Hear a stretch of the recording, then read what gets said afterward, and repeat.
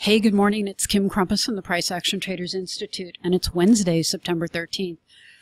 I've been trading the euro dollar this morning. This is my second trade, and it seems very painful to watch this, but I thought I'd actually show you live this trade, so let's get that trade called up. Okay, so what you're looking at here is the second trade I'm in. It's a yellow line pullback right here, short from, let's see, where am I short from? 15.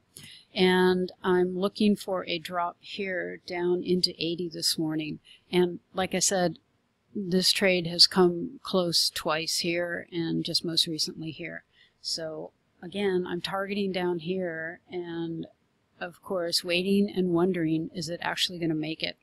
So I think what I'll do is I will go ahead and pause the screencast and then come back on if the trade moves or begins to move. Okay, we're back and price is now just coming through the 80 and I'm looking for my trade to be limited out here in just a flash hopefully on this candle. And if not, I may just take it off. So remember, I have a limit set at 80 and price needs to drop below that to take me out of this trade. So I'll give it another, I don't know, maybe till the candle closes. If it doesn't take me out, I'll take myself out.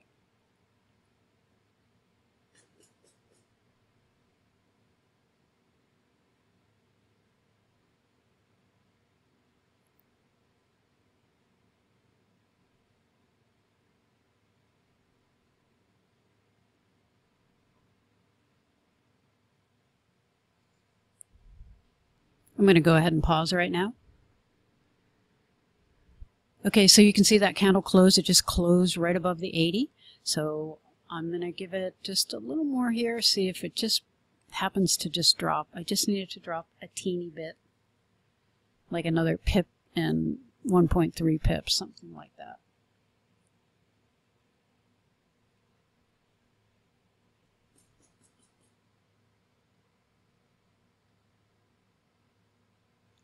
This is when trading can get nerve-wracking for a lot of traders, is waiting for that final push, and this one's pretty close, but others where you get within 5 or even 10 pips from your target, the natural tendency is to want to pull that trade off.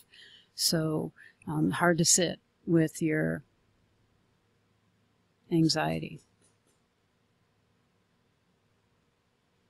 And you can see it pulled back there a little bit. And again, because of the spread, it still hasn't taken me out. It missed it by 0.1. All right, so hopefully this time it'll like actually punch through the level and actually limit me out for 35 pips.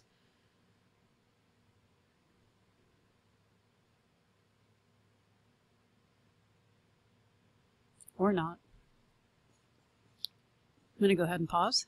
So this is interesting. You can see prices bouncing around and came up actually to threaten my 20 pip stop, but I'm trying to stick with this trade. Again, this is hard to do, even for me, but I'm okay even if it hits my protective stop for plus 20. So we'll see what it does.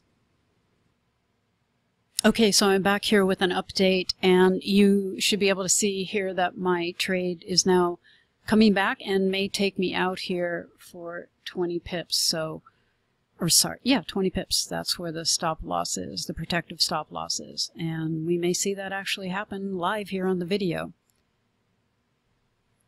So some may question, and there we go. So that trade came out with plus 20, which I'm really happy about. I took plus 20 on the second trade, and then on this first trade up here, I just want to go over this for Paul. Paul, I hope you're listening. There was an RBO right here this morning. We had this in a range, and it broke out of the range.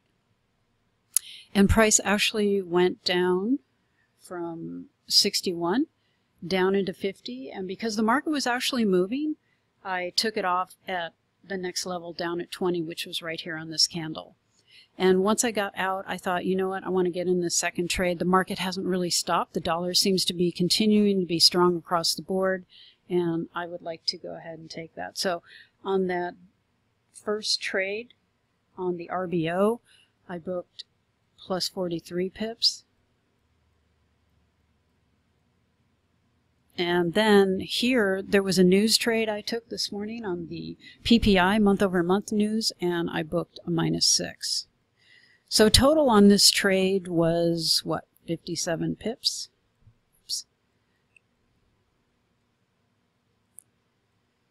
Which to me is a very successful trade.